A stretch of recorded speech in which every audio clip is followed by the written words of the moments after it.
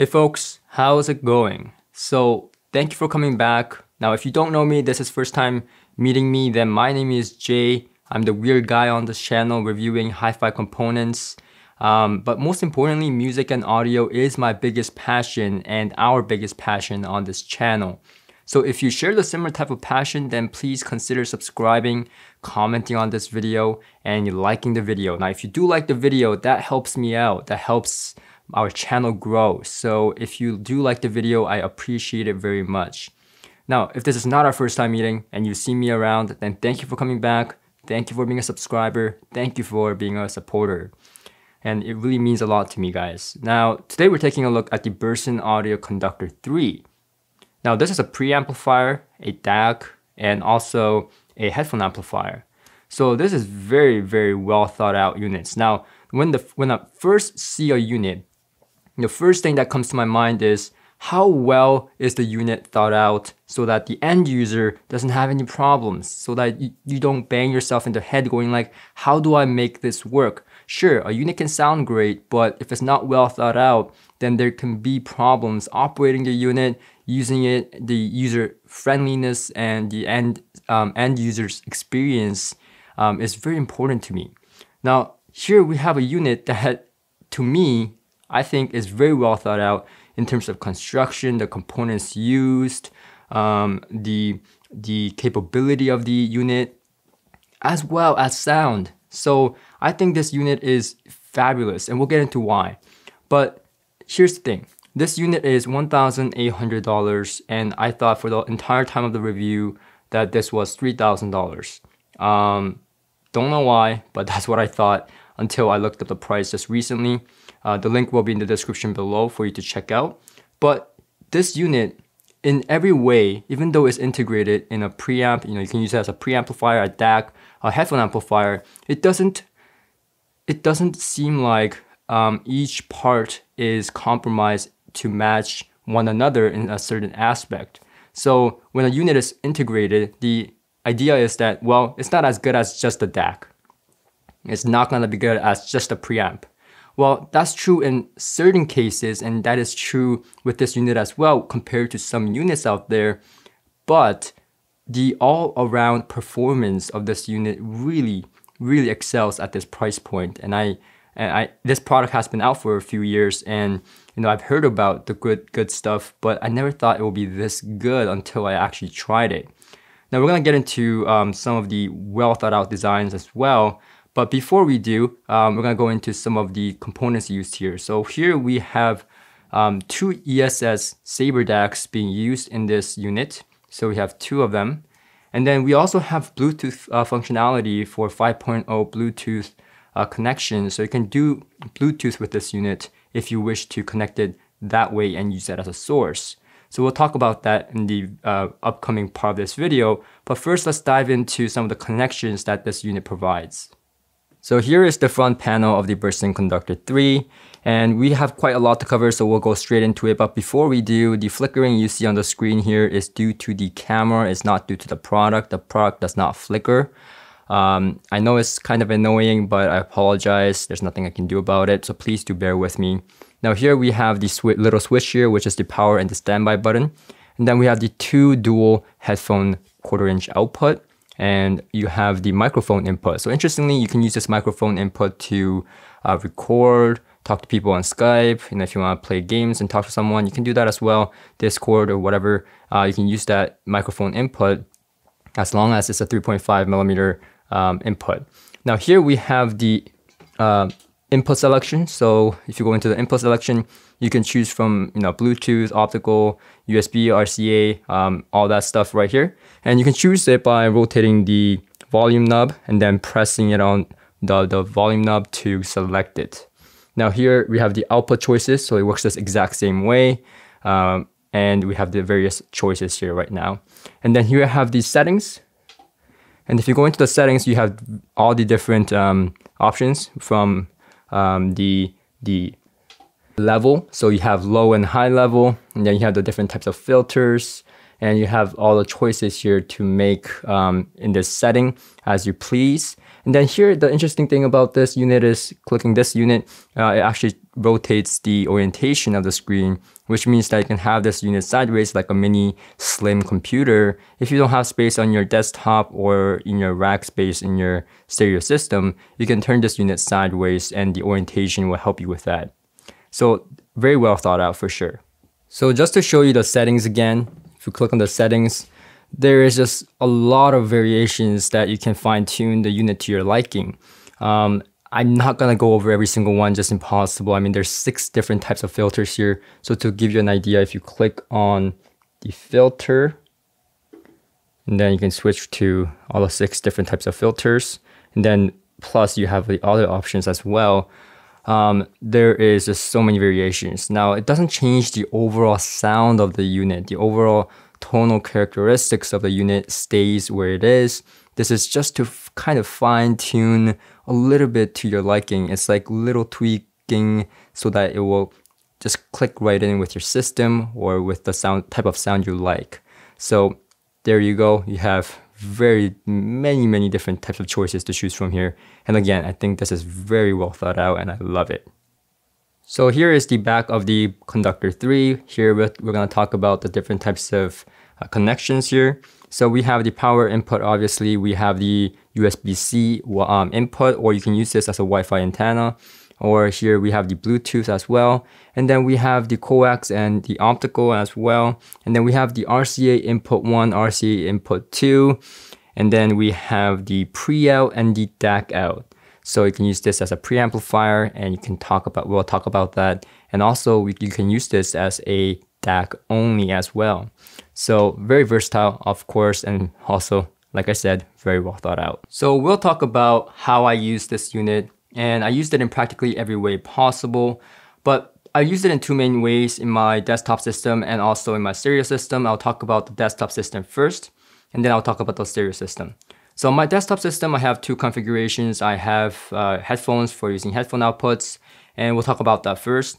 So headphone outputs, obviously, I've started this channel with headphones, and as you guys know, I have a large collection of headphones from Hyphenman to Sennheiser to Odyssey, AKG, and I used practically every headphone that I had on this unit, and that's probably why this review took so long, but I really enjoyed it. Now this unit is pretty neutral as far as I can tell when it comes to the headphone section. Very good texture, very good resolution, but I want to put emphasis on texture. The instruments, the tonal balance just sounds right on this unit. And especially with something like the Sennheiser HD600, which is a pretty neutral headphone to begin with, the texture and the balance and the detail retrieval was all there. And there was some type of synergy there, in my opinion. It just clicked and it just sounded right. Now, usually when it sounds so good with one type of headphone, like a dynamic headphone, it doesn't sound so, and usually, I'm not saying always, but usually when a headphone amplifier sounds good with one type of headphone, like a dynamic headphone, it doesn't sound as good with a planar headphone or a different type of drivers. So that was my experience. And so I expected the same thing. I connected some of the planar headphones to this unit, expecting, well, it's not gonna sound as good as, let's say, some of the other units out there like iFi, Audio, or whatever. And to my surprise, I think it's the best that I've heard with a Hyphenman headphone. With a planar type of headphone, it just sounded so clean, textured. The resolution and soundstage was just to die for. And so the headphone section was very good in my opinion. And this can practically power anything because I believe it outputs like 7.5 watts in class A at 16 ohms. So it can practically drive anything. It drove all the headphones that I had, and to a very satisfactory level and headroom and dynamic and punch. So it had a lot of authority in the bass region as well for a headphone amplifier. So that's one way I used it, and I really enjoyed it. And the detailed resolution and sense of space using this unit with headphones was quite astonishing. And I played some games because I'm stuck at home with my friends, and we played Modern Warfare Warzone, which is a very big multiplayer game and people run around and you have to hear footsteps and stuff. And I could hear, a lot of people, moving and stuff from a distance, while my friends, some of my friends struggled to hear what I heard. So I had very good spatial information with this unit. So even in gaming, okay? So just wanted to get out there. I know some of you guys are not gaming fans, but I'm not either, but I like to play games sometimes, okay? And then on the second setup I had in my desktop, I use it as a pre-out for my studio monitors. Now, when I do video editing, when I do any type of audio mixing or stuff like that, playback is very important to me. And I also don't want to have headphones on my head 24/7. It hurts my head. So sometimes I want to lay in my bed, on my couch, whatever, and I want to play my studio monitors, watch Netflix or something like that. So I use the Atom Audio currently, but I had used clips with this unit, RP5M, I think. Anyways, I used many different type of studio monitors that came in for review. And what I found was that the pre-out on this is very, very good. Now, to give you a reference, I recently reviewed the SMSL DAC, and I'll link to that in the description below as well. But the DAC, that DAC, okay, it was really good, but the pre-out section wasn't so good, like I mentioned. But when I used this unit particularly, the studio monitors just opened up, just bloomed. It was just like, boom, just the resolution changed, the textural change. It sounded like a whole different level of monitor. It felt like I upgraded the monitor instead of upgrading the pre-out or the DAC. It just sounded just whole another world of texture, resolution, and sound state. Like every aspect changed. Every aspect improved to my liking. So that's what I found with this unit. And you immediately know that it's a high tier of a component when you hook it up and there's an immediate change, immediate spatial information, immediate texturization, immediate better tonality. And I'm sure you guys experience this as well when you connect a better component. Sometimes it's like, oh well, $5,000 DAC compared to a $6,000 DAC, both have really good reviews. Both do excellent things in the same areas. It's really hard to tell, but this is not that story. This is like, boom, so that was very immediate, upgrade. So now talking about how I used it in my stereo setup. Now I used it in many different ways, but first let's talk about how I used it as a source. So I used it as a source using Bluetooth 5.0 capability on this unit, and I ran it to a integrated amplifier that had a preamplifier and an amplifier section. So like the Sound Artist, Parasound, Hint 6, or even the Hagel H190 and H120. And I'm pretty familiar with these units, and what I found was that even though going from a streamer that's built into the Hagel to a Bluetooth, I didn't feel like I was losing too much. Now, I do have a bias with Bluetooth. You guys know how I feel about Bluetooth. But if I remove that bias, to be very honest with you, I didn't feel like I was playing Bluetooth. I felt like I was playing CDs or actually streaming. And the sense of resolution, the sense of spatial information was there. The texture was there. So everything I experienced with the headphone output section was still there. And again, it seemed pretty darn neutral with very good detail retrieval. At no time did I find it to be edgy or bright at all.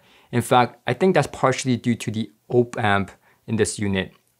Now, the op-amp is swappable, so you can switch to different ones, but the ones that I was using with this unit is called the Vivid V6. And this unit, I believe this is the reason why, because when I used the stock one, I found it to be slightly edgy, but with the upgraded op-amp, I didn't feel that at all. I found it to be very, very texturized with great information, but no edge to it whatsoever. So the second way I use this unit in my stereo system is using it as just a preamplifier. So using my Hagel H190 as a streamer and the DAC inside it, I used the fixed output and then plugged into this unit and ran this unit into an amplifier like the first watt and some of the Class D, Class A, B amplifiers. I ran into many different types of amplifiers. And what I realized was that when I used this unit with a as a preamplifier compared to some of the higher end components like Modry LS100 or the LTA or even some of the higher end preamplifiers I used, this unit was matched very well. And I was very surprised because this unit, isn't integrated, but the preamp section sounds like as if it was very well, thought out. Again, very well taken care of. The pre-out section didn't suffer at all. The texture, the spatial information, the resolution that I experienced with the output section of this headphone amplifier was still there. Exact same thing. The only thing was that in addition to that, every time I used this as a preamplifier, I felt like everything sounded more fuller. It sounded more body to it, slam to it. So I really liked that. So the detail retrieval was there, and I used this as a preamplifier with satisfaction. Now this also comes with a remote, very sleek, small remote. And so I used this remote and it was very easy to use. So those are the main ways I use this unit in my system. Now I know you guys are gonna ask me, how does it compare to some of the higher end DACs that I reviewed in the channel? How about preamplifier and all that stuff? But, I very rarely recommend integrated units, if you're just wanting a DAC, right? So this is a preamp, headphone, and a DAC. So very rarely do I say, okay, if you want just a DAC, just buy a DAC. Okay, unless you need a headphone amplifier, unless you need a preamplifier. But this is an exception. I rarely say that because, the performance level is different, right? You're not paying $1,800 of performance for just the pre-out section in most units. This unit, I think, is really best bang for the buck in every way possible. Even if you're getting this just as a DAC, I recommend it. Because a DAC, the resolution, the performance level is there. Even if I'm using just this just as a DAC, I won't have any problems. I don't feel like I'm losing anything because, it's a beautiful DAC. It is an incredible DAC. And so I definitely recommend you take a look into this unit if you just want to use it as a DAC. And it's comparable to something like the Denafrips Aries 2 that I reviewed, Metrum Acoustics Onyx. It has that body and slam that, the Onyx provided before that I experienced with this unit. Now, in terms of the overall sound signature though, I think it is very similar to the SMSL in terms of how linear and how neutral it sounds. And I think that is the tonal thing here. But again, you have a lot of filter options here to choose from if you want to tweak it a little bit to your liking. So in terms of sound signature, it's pretty neutral. It's a pretty neutral DAC. It doesn't add much coloration in my opinion. So whether you use it as just a DAC, a preamplifier, or a headphone amplifier, it has all the similar characteristics in sound quality and tonal balance and all that stuff. And also, I think in each category, even if it was just a DAC for $1,800, I think it punches above that. If it was just a preamplifier at $1,800, I think it punches above that. So each category, I think it punches above the price point of the $1,800 price point, which is very impressive, very impressive. So I think this unit is very, very promising in my opinion. So if you have multiple uses for this unit, then definitely this is a no-brainer. If you want a headphone amplifier that is powerful enough to drive most of your headphones with great authority, then this is there. Now, is this an improvement from like the Denafrips DAC or the SMSL DAC? Well, that's kind of hard to answer. I think it is an upgrade from the SMSL DAC. With the Aries 2 DAC, I do believe that the Aries 2 DAC is more airy, but this has more authority in the bass region. So it's different sound, type of sound signature there, and depends on your system at this point.